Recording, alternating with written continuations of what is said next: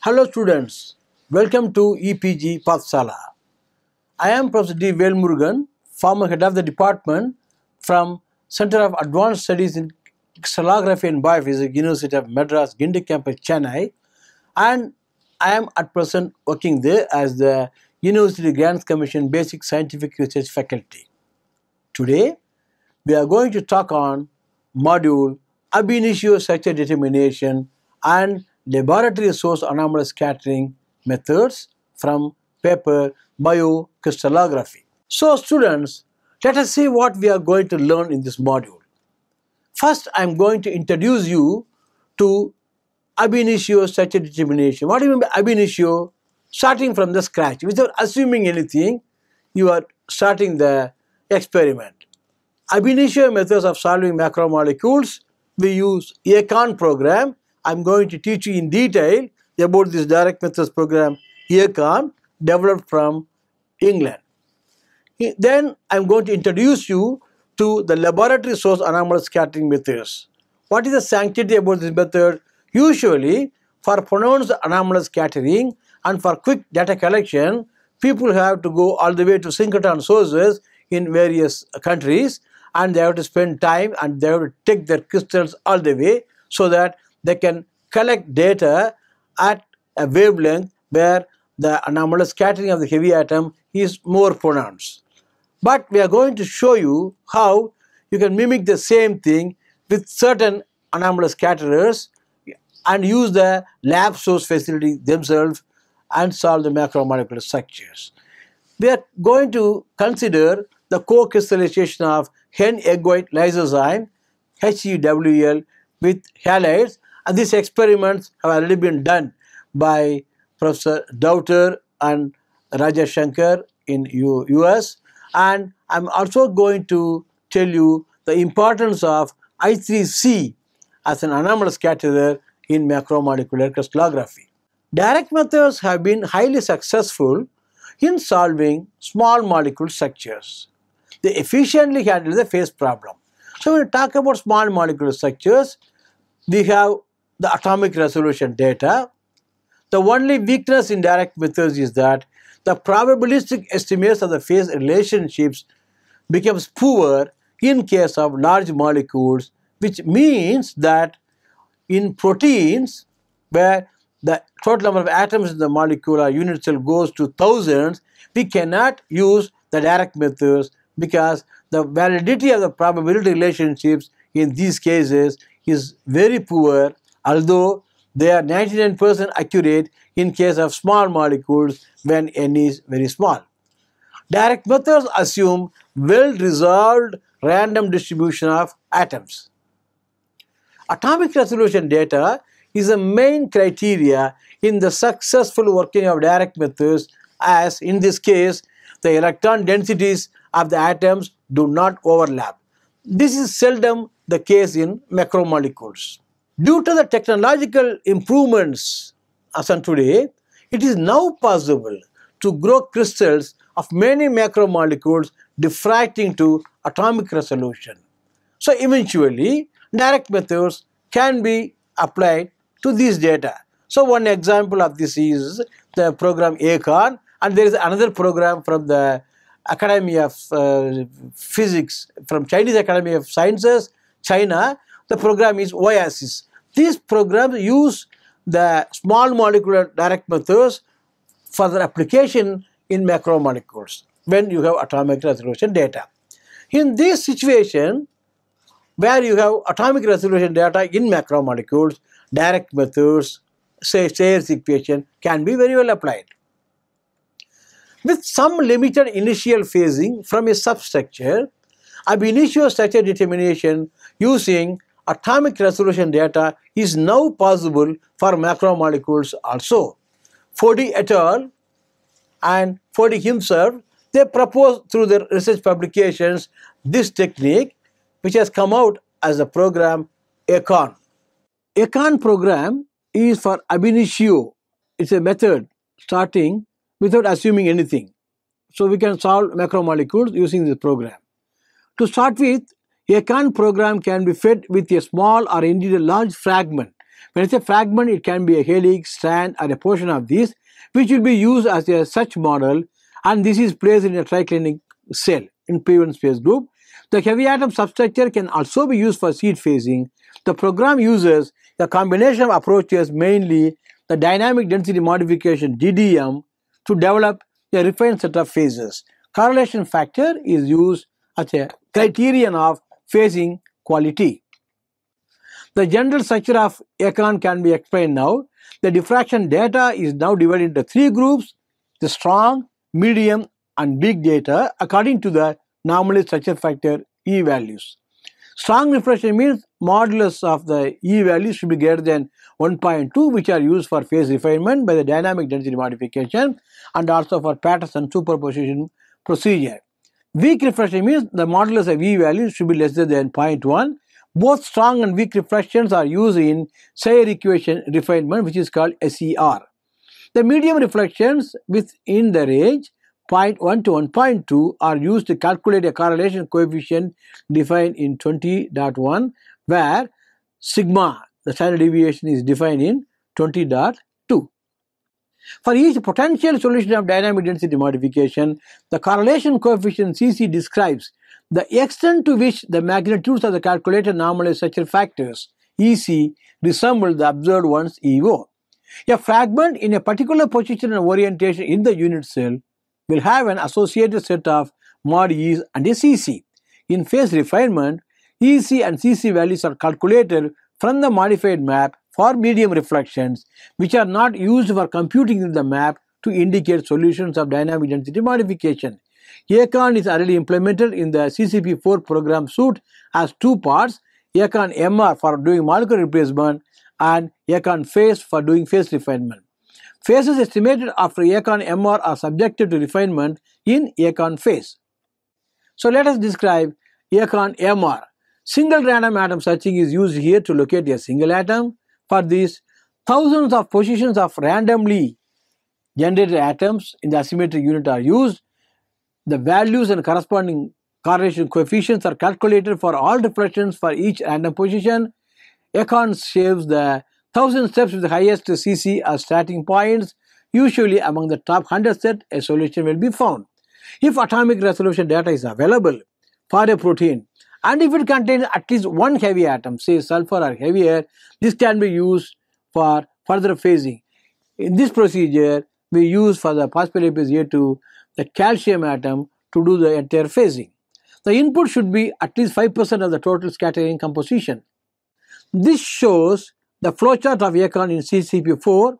The left hand side shows the Econ MR molecular replacement part. The right hand side block shows the Econ phase. So as the arrow mark indicate, for doing the molecular replacement, in various ways input can come. It can come from larger motif or from amory, then standard alpha helices can be used, or small motifs can be used, whatever may be the thing. Once you have this molecular replacement done, then we go to the structure factor calculation, then we go to the initial phase solution. Once it is done, then it's self-explanatory. We go to the Econ phase module where Sayre equation refinement can be used in an iterative way until we get a well-defined set of phases. So we now talk about Econ phase. This part refines the starting set of phases using dynamic density modification, using the CC for the medium E values to indicate a likely solution. The three phase refinement procedures in the suits are, as we mentioned already, DDM, the dynamic density modification, which will eliminate the negative intensities and truncate the highest density. The rest of the density is modified according to the standard deviation of the map at the cycle number. We will give the procedure for modification, the next slide. Then Patterson superposition generates a semi-sharpened Patterson sum function map from the starting fragment. Then Sayre equation refinement is carried out in real space using FFT instead of working directly with the phase relationship. Econ phase first uses DDM. If no solution is found, a few cycles of Sayre equation refinement may modify the phases sufficiently to allow the DDM to function more effectively. We have observed this in most of the trial cases done by us. This explains the dynamic density modification. Initially, from the observed phase E values and whatever you have obtained phases, fast Fourier transformation is done, then electron density calculation is done. Now we are doing DM. From rho you are getting rho prime. I'll tell you later how to get it. This is called density modification. Now you do the inverse fast Fourier transform to obtain E calculation and phi calculator. Now again it goes into the box with E known input instead of the phi observed. Now you use this phi calculator with a weighting scheme. Again you do the iterative way by doing electron density, then density modification and so on. Each cycle of DDM starts from a set of initial phases with weights, and a weighted E map is calculated with strong E's. The map is modified later and back transformed by fast Fourier transform to obtain a new set of structure factors. New set of phases and weights are calculated at the end of one cycle to be given to the next cycle. CC is calculated with the medium E's to check for solution. 20.3 gives you an explanation about the modification of densities. How from your rho, depending upon its value, rho prime can be obtained. DDM sets all negative intensities to 0. It modifies the positive intensity according to the ratio rho over sigma. It truncates the modified density to a value kn rho of sigma, where rho over sigma is the map standard deviation. That NC is the cycle number for the first 5 cycles, and it is set automatically to 5 for subsequent cycles. K is a constant, normally set to 3. During initial cycles, very low densities are reduced and strong densities are truncated at a given level. As the cutting level for high density is changed from cycle to cycle, this type of density modification is called DDM. The real space Sayre equation refinement. This has been found that a couple of cycles of SER can help DDM to reach a global minimum. When the CC of medium strength reflection no longer increases or the phases change only by little amounts after DDM, 1 or 2 cycles of SER can be employed. Application of Sayre equation refinement sometimes makes the correlation coefficient lower, but thereafter DDM can lead to a higher CC value than the previous one. In Sayre equation refinement, real space refinement is carried out using fast Fourier transform and inverse fast Fourier transform, and no phase relationships are involved. There is no practical limit to the number of reflections to be included. There are many research publications dealing with the applications of Econ. So this program was originally released from England by Professor Fodi's team. From my team, Raja Kannan et al. Deal with the applications of this Econ program to 1.9 angstrom data of a macromolecule of molecular weight 39.5 kilodalton, and also to a data of 1.4 angstrom resolution. And I have a publication in my team which discusses in depth the applications of Econ under the various situations when the input is of different types. This paper also deals with Ab-initio structure determination of the triple mutant K53, 56, 121 M of bovine pancreatic PLA2 at atomic resolution using Econ. So here I want to acknowledge the help taken from Dr. Shekhar in getting the crystal, and also the data collected through Professor Daughter at the Synchrotron Laboratory, Uptown, New York. There are 8 research publications from my laboratory with my other scholar Selva Nayakam as a principal author dealing with the Ab-initio phasing method. So one can refer to these publications given in the references if you want to know more. Let us now consider the laboratory source anomalous scattering methods. As seen earlier, multi-wavelength anomalous diffraction experiments are possible where one has the access to tune the incident wavelength to the accuracy of the 4th decimals to observe significant variations in F prime and F double prime correction parts, which are the correction to the real part and the imaginary part of the atomic scattering factor, and these arise due to the anomalous scattering. The tuning is readily possible with synchrotron sources. To invoke such anomalous scattering measurements in laboratories with efficient X-ray sources and detectors, suitable heavy atoms have to be used for producing pronounced anomalous scattering effect. Sulfur and iodine can be used for this. The other means of enhancing the anomalous scattering effect of these atoms is to collect the anomalous scattering data with chromium K alpha radiation instead of the copper K alpha radiation, as the imaginary part correction F double prime will be nearly doubled in the case of chromium K alpha radiation. There are devices in which the above type of dual wavelength data collection is possible. For those who do not have access to synchrotron data collection and for some crystals which cannot be transported for synchrotron data collection, the lab source anomalous scattering data will be very useful. Sulfur single wavelength anomalous diffraction experiments have some limitations such as long time exposure of crystals, highly redundant data and high resolution also, which are difficult for many crystals in the in-house experiments. Halide soaking experiments overcome these limitations. Incorporation of halide anions in protein crystals contribute to good anomalous signals enough for phasing. Daughter's team has done extensive work on this and published the research papers. The first report on this by Daughter's team demonstrated the easy and rapid way of introducing anomalous scattering halide ion into protein crystals, thereby providing a fast and simple route to solve the phase problem. Here, there is an important contribution by my Indian friend Dr. Rajesh Shankar. Halide ion with crystallization medium occupies the ordered position around the protein. With in-house anomalous scattering data collection with copper K alpha radiation, iodine soaking is better because the imaginary part correction F double prime equals 6.83 at this wavelength. With soaking of protein crystals in halide salt solution, data collection is improved. The structure of a nucleosome assembly protein was determined by collecting 3 angstrom resolution data by soaking with ammonium iodide with 3-minute exposure time per frame at copper K alpha radiation, exploring the low redundant data sufficiency for automated phasing. This has been done by again my former doctoral student Yogavel, who is at present with Dr. Amit Sharma's lab in ICGEB Delhi.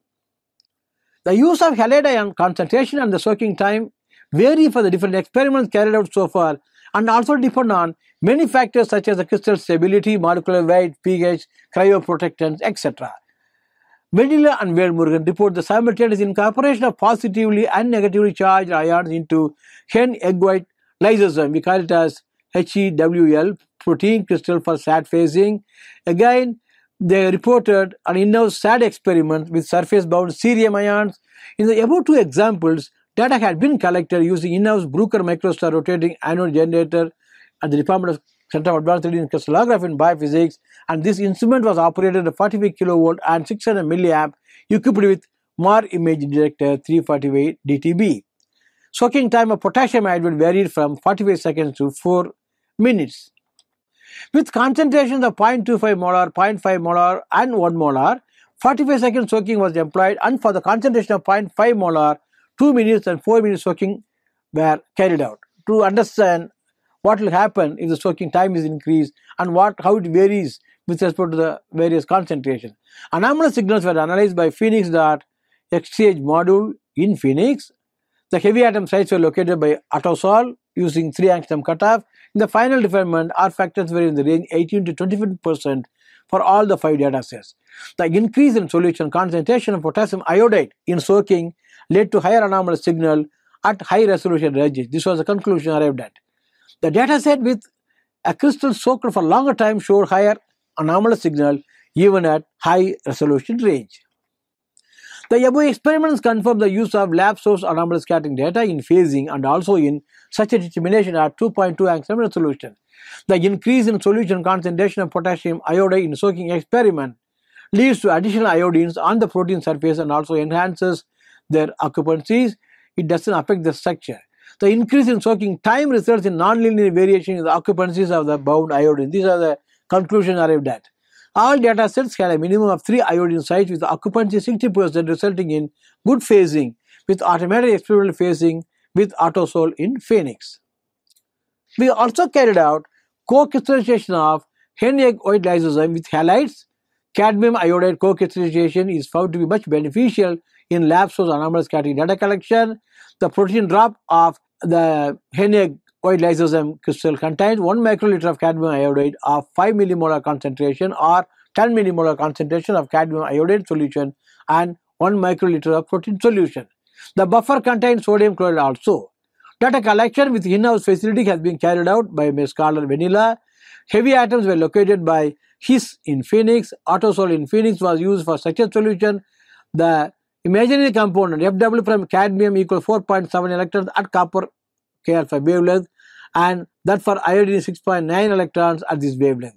Phaser located 23 heavy atom sites which include 7 chlorine atoms, 10 sulfur sites, 2 cadmium sites and 4 iodine sites.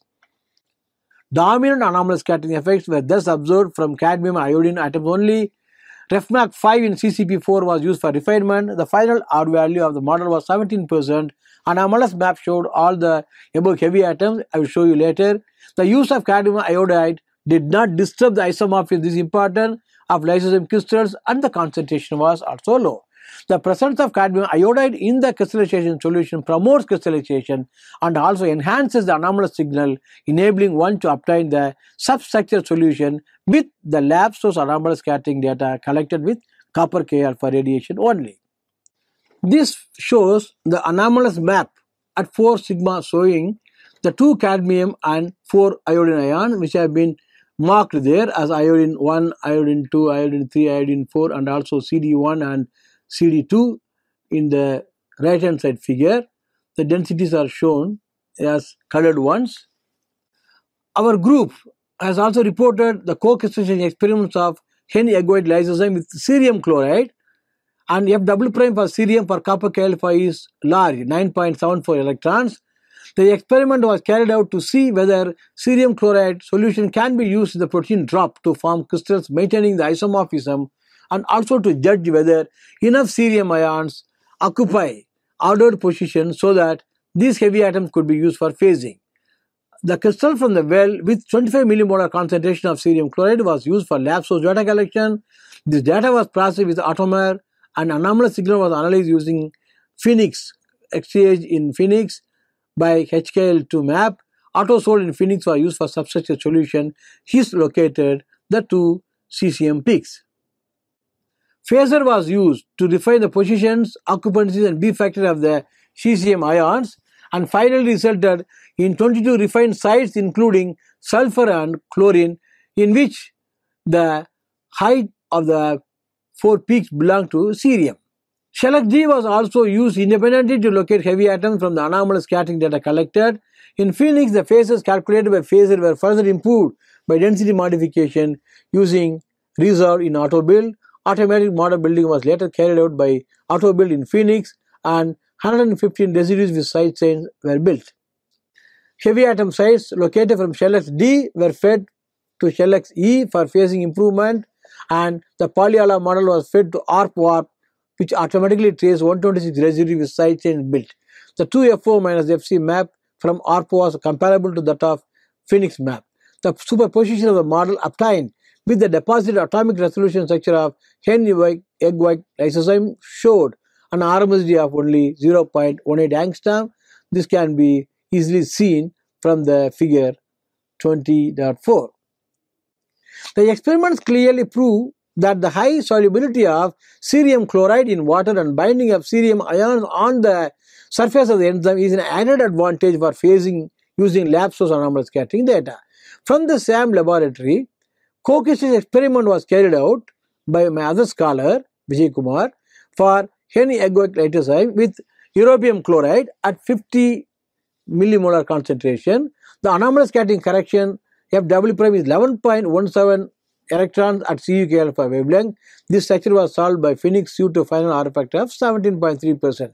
2 europium ions are bound to the surface of the crystal structure without affecting the crystal lattice. These binding sites are the same as that of the holmium and cerium binding sites reported by my other scholar Vanilla. This figure clearly shows the europium and sodium ions in the final defined structure in figure A, and the anomaly different Fourier map of europium ion explains clearly the identification of europium, and figure C shows how the europium ion is interacting with amino acids and water molecules. Another scholar of mine, C.B. Narayanan from our lab, had carried out extensive work on lab source anomalous scattering. He has used glucose isomerase and thermolysine, and they were quickly soaked in cerium chloride solution of concentration 300 millimolar and 100 millimolar for 120 seconds and 90 seconds respectively. The crystal diffracted well in both the cases, and lab source data were collected in our lab only, and Biefeld pairs were not merged. Anomalous signals were analyzed by Phoenix.XCH, and anomalous scatterers were also found using the dual space recycling program enabled in ShellXD. Phases from these heavy atoms were provided as input to ShellXE for phase extension refinement, and that fit to ARP-WARP program web server for modeling, and RefMark5 was used for refinement, which is available in the CCP4 interface software. This shows the automatic model building and how it yielded interpretable maps. Solvent content in both the datasets were about 56 and 46% respectively. So good models have been coming out. So this is shown in figure 20.6, which is self-explanatory. So this shows the anomalous difference Fourier map and cartoon representation of thermolysine, cerium, calcium, zinc and sulfur ions at 5 sigma. Our work on free of the glucose isomerase in thermolysines were 17.3, 21.6 and 18.2 and 20.3 respectively. C.B. Narayanan et al. Had also carried out and reported the experiments with chromium K-alpha radiation to enhance the anomalous scattering of atoms like sulfur, chlorine, manganese, sodium chloride and potassium chloride, which are part of almost every protein buffer, and chloride ions are present in almost all known proteins and have already been successfully utilized for SAD phasing of many proteins. Exploiting the anomalous signal already present in the native protein or with the solvent would eliminate the extra experimental work of derivatization and would also eliminate the risk of lack of isomorphism.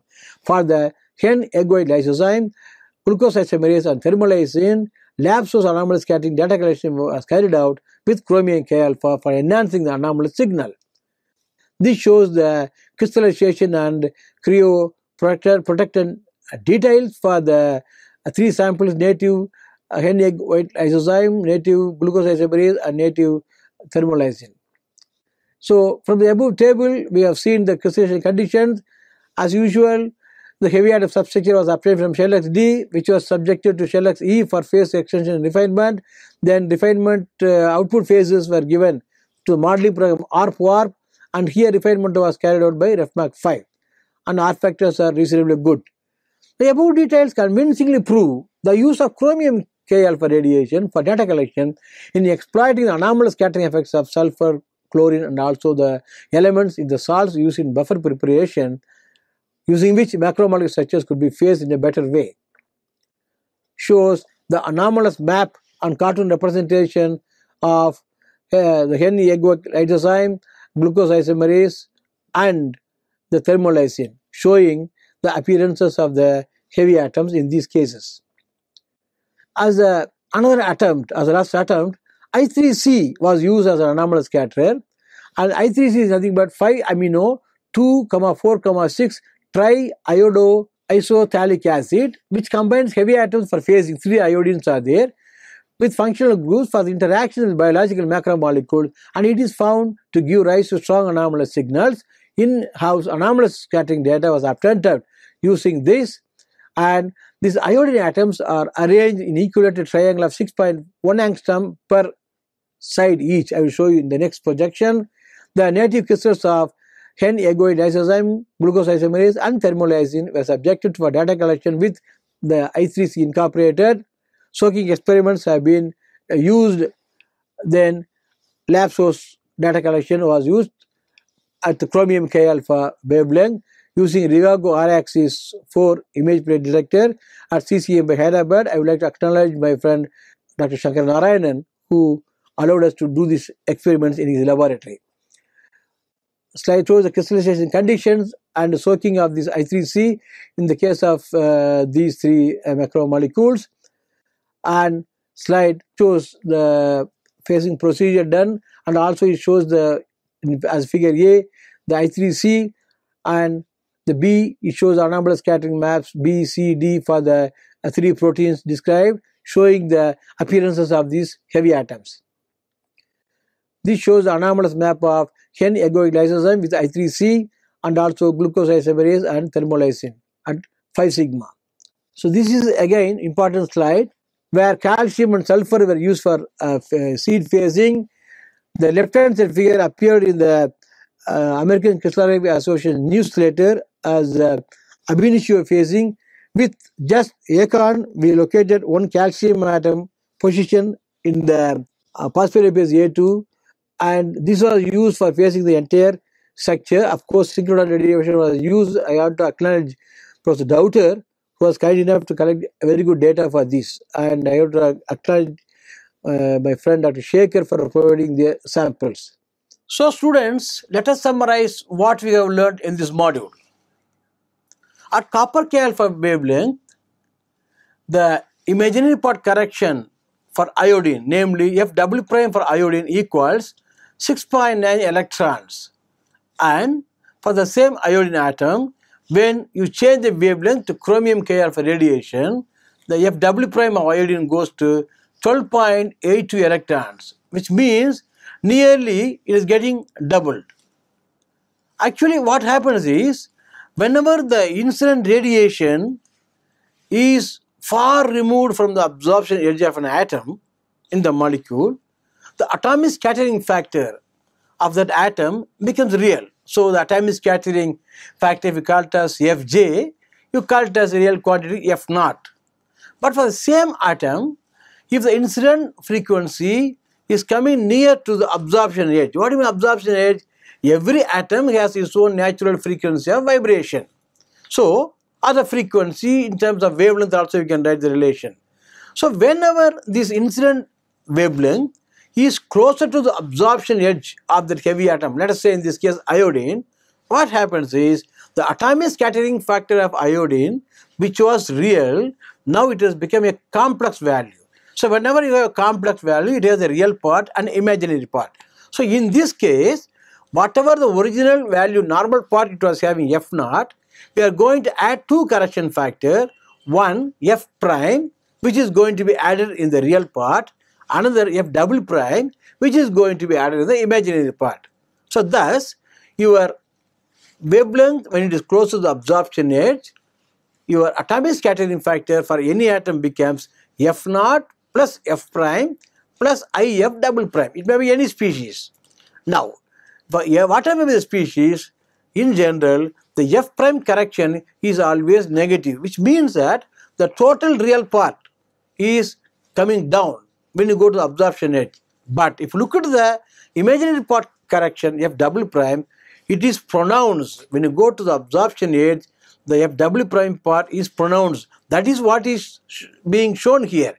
At copper K alpha radiation, we have only 6.9 electrons for the F double prime, whereas at chromium K alpha wavelength, which is closer to the iodine absorption edge, it is becoming nearly double. What is the advantage of this? When you have pronounced anomalous scattering, you can find hundreds of Bragg reflections for which in the intensity of H reflection will differ much from intensity of the inverse reflection, namely H bar. This difference in intensities, called Biophysics difference, can be made use of for the phase calculation. So that is the use of doing this experiment, for which we have two types of experiment, one doing with single anomalous diffraction at a particular wavelength called peak wavelength, where F double prime is the largest, and the another is doing the data collection at three wavelengths, where one is at the peak wavelength where F double prime is the largest value, and other is at the inflection point where the F prime is most negative, and one of the left remote or right remote wavelength can be used for other purpose.